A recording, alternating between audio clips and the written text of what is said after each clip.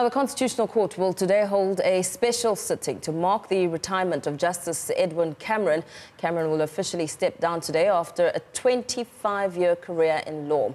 Cameron worked as a human rights lawyer during apartheid and fought hard for gay and lesbian equality. He was appointed to the Constitutional Court in 2008. Chief Justice Mogoeng Mogoeng and other justices of the Constitutional Court will attend the ceremony. We now cross live to our editorial contributor, Karyn Maughan, who's standing by. Karyn, a very good morning to you. He's worked as a human rights lawyer. He's during apartheid. He's defended gay and lesbian rights during his career as a legal expert. And today officially marks the end of an era. What can be expected for the day?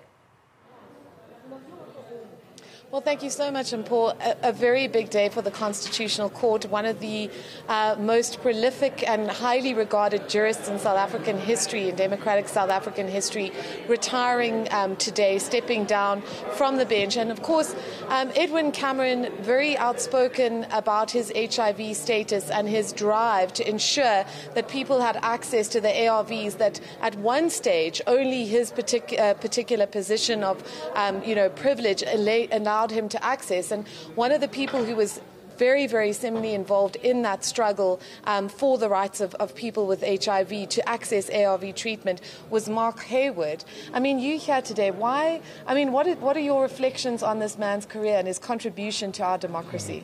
Well, I'm here because, I've known Edwin for 25 years. I joined the AIDS Law Project at Wits University in 1994 when Edwin, who was the founder and still the head of the AIDS Law Project. And since 1994, he's been a friend and a mentor and a comrade and somebody who has been an inspiration to activists and to activist lawyers. So I think we all have an enormous debt to Edwin. You mentioned his contribution to activism around AIDS. I think you can describe Edwin Cameron as the father of the human rights response to HIV. It was him who in 1992 developed the first charter in South Africa on HIV and human rights. He got Nelson Mandela to sign it. He got Chris Hani to sign it. He got Mangosuthu Buthelezi to sign it. He founded the AIDS Consortium. He founded the AIDS Law Project. He was behind the scenes encouraging us to found the Treatment Action Campaign. And then, of course, he became a judge in 1994, and he's been 25 years on the bench at the High Court, at the Supreme Court of Appeal, at the Constitutional Court for the last 11 years. And what I think we've seen in his life as a judge is that he's taken all those values that he developed as an activist and has infused the law, has infused constitutional law with those values. So it's a historic day for the country. Personally, it's a day for me that marks the passing of a very important quarter century. I mean, I think, this role of him as an activist, when he became a judge, he didn't stop being an activist. He didn't stop. And I think people often forget that at that time where ARV treatment was being denied, particularly to pregnant women, that seminal court case that actually I don't think the ruling was here. I think it was even in the building that preceded. It was. I was there. It was in the old Constitutional Court. Yes, I mean, this is the very court that said, it's irrational and unlawful for, pregnant women with HIV to be denied this this treatment that could essentially ensure that their children do not have HIV. How, when you look back at that time, how courageous was he in actually coming out and saying, this is not acceptable, it's not okay that this is what we're doing right now? Well, he was incredibly courageous coming out as a person living with HIV. And remember that he did that in the course of an interview by the Judicial Services Commission for the bench. Wow. And remember that he did that, I've forgotten exactly which year it was, but in a time when stigma was much deeper, much darker, much more threatening, when there was literally hatred of people living with HIV, hatred and blame. And then, Edwin, in a sense, he couldn't lead the struggle for treatment because he'd become a judge, but he inspired it. So we had many interactions with Edwin where you could always call Edwin Cameron and say, would you come and speak to a group of TAC activists?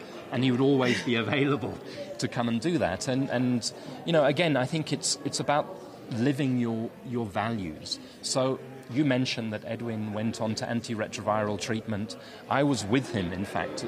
I sat round, I had tea with him one evening with Edwin, Zaki Ahmad and myself when he took his first antiretroviral medicines in 1997 at a point when he was very sick with AIDS. But, you know, he didn't stop, okay, my life is going to get better again because I have access to medicines.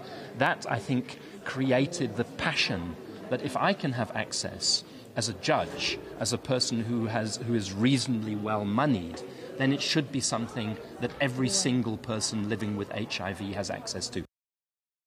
About Judge Cameron, there's no arrogance, there's no snobbery. You know, he's as comfortable with the poorest person coming out of a community who lives with HIV. He identifies with that person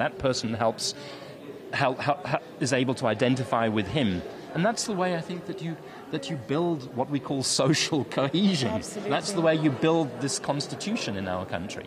I mean, one of the things that I think people might not be aware of is that he grew up, you know, in very difficult circumstances. His father was a convicted criminal.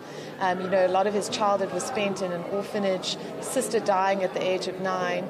But yet he, you know, when he came into a position of power, when he came into a position of comfort, he didn't sit back and allow that comfort to kind of anesthetize him from the realities of our gravely unequal country.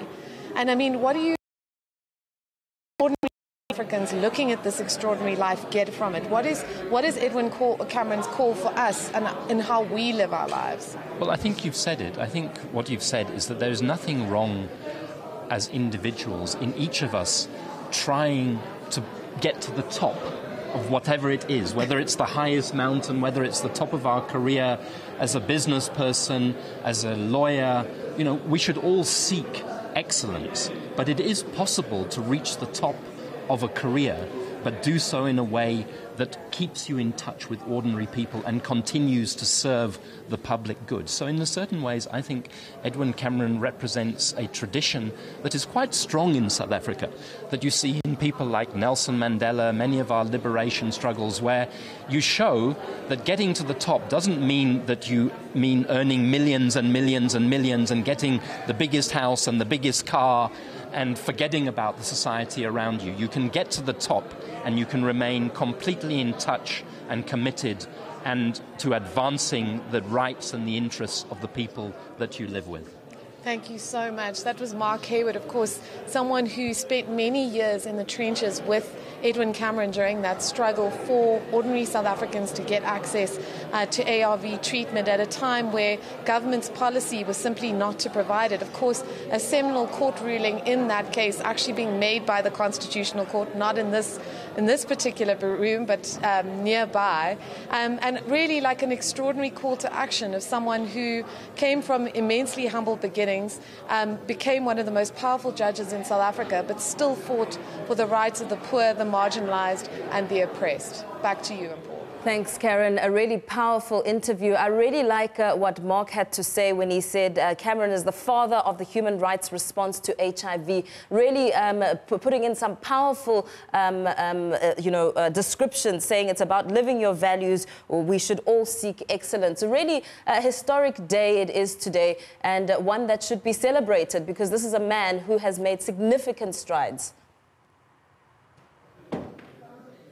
Absolutely, and I think that all South Africans are very, very grateful to him for his life, for what he has done, and for the bravery that he displayed at the time when just even coming out and openly declaring his HIV status.